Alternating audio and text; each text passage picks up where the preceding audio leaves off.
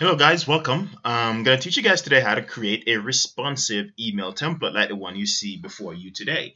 I made a previous video about this, but audio wasn't that clear, so I'm making a second video on it. So making a responsive email template is key because 60% of all emails are open on tablets and mobile devices as of last year.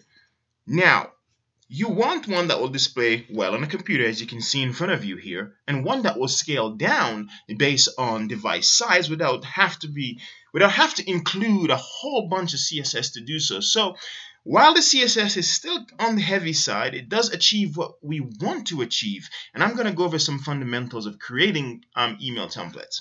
When you build email templates, you want to have a large header, but something that's not overbearing on the eyes. Users tend to click away and not click at all on emails with overbearing headings, like really large headings. You want to have a simple image that tells the user what the email is about, so to speak. If you have a lot of text, like I have in mine, you want to break it up in columns. Usually you want to stick to one column in your emails, but if you happen to have a lot of text, as I have in my case, you want to break that up in columns so it's not overbearing to the user to read. Now keep in mind, if your message is targeting mobile user, then it doesn't matter how much content you have in the email. You want to stick to one column, because if you size this down, which I'm going to show you here right now, even on a mobile device, it will still be in two columns and it will be hard to read. So you definitely want to stick to one column if you're targeting mobile, which I just told you that most applications are open in mobile device. But I'm just giving you the options so you know what your options are. Let's jump into the text editor and I'll show you a few things.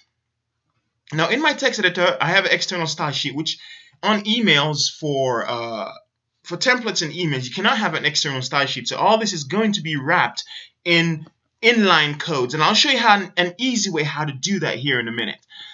So for the body, I set a font size as 68%, which means I'm controlling my own font size. It doesn't matter what client they're viewing it on, whether they view it in Gmail, Outlook, it doesn't matter. You know, you're controlling how things look once to the user. My wrapper has a max width of 500 pixels, which means it will only go a maximum of 500 pixels wide, but if it goes below that, it will start to respond to the size of the screen.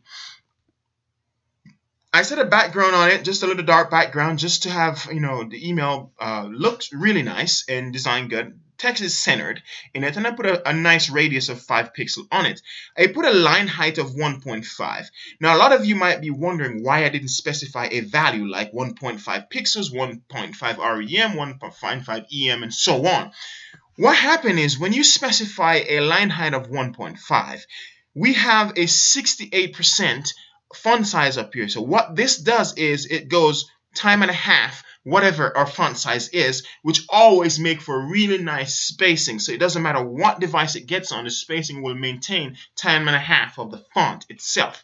And that's why I like to use 1.5 with no values versus 1.5 pixels or any other values specified on it. On the header, I always use REM because REM gives a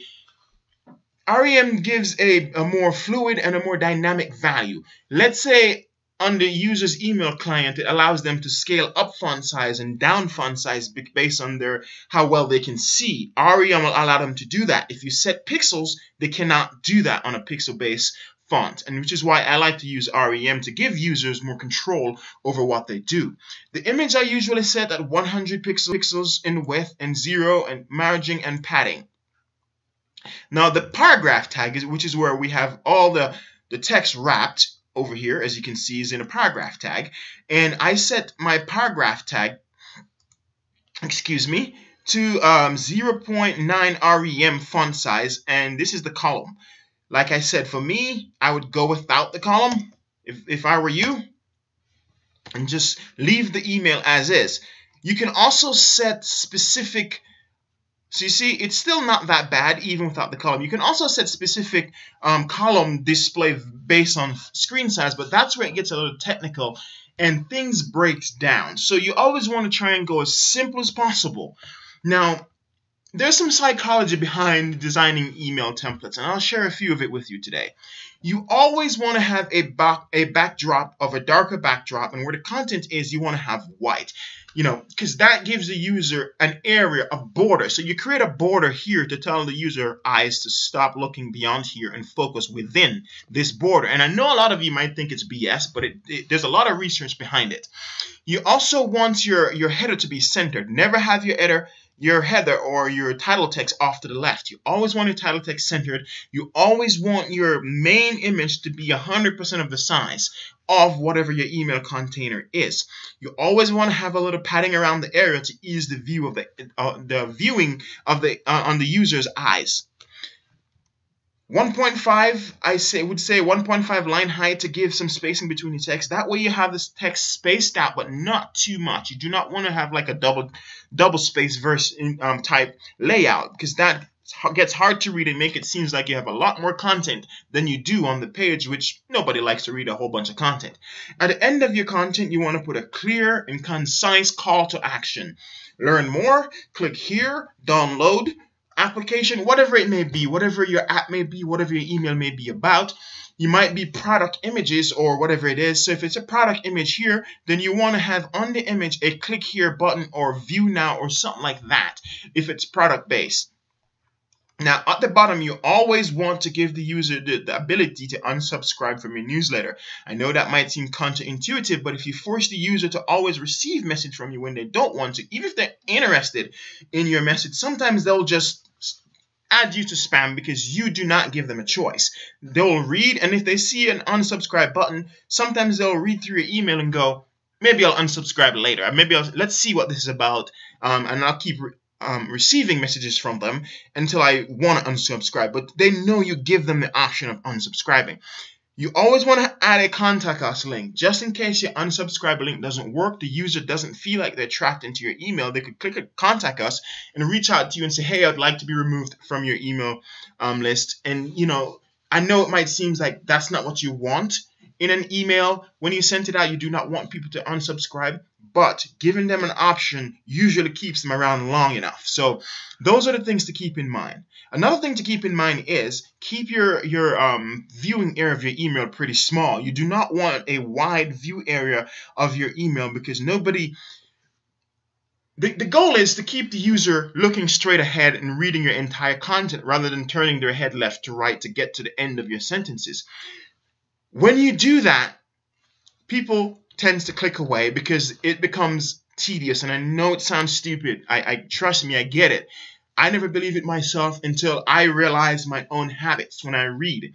If I'm on a large screen and you take up the entire screen with words, if it's pictures or images, it's fine. But when you take up the entire screen with text, nobody wants to read it. You know what I mean?